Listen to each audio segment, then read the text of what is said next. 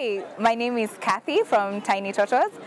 We are an organization that works in Nairobi and expanding now to Ethiopia, Colombia, Tanzania, Uganda.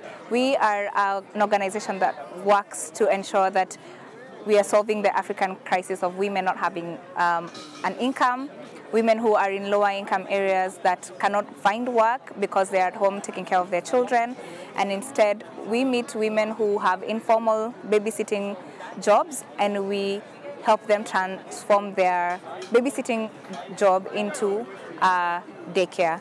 We do this through training and through our mentorship program, which includes nutrition training, benefits of a healthy, balanced diet for a child under 4.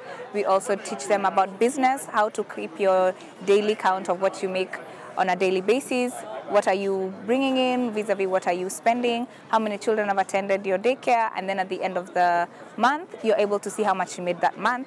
And this is information that these women had never had in the past because these women don't have any background in childcare, the women around them.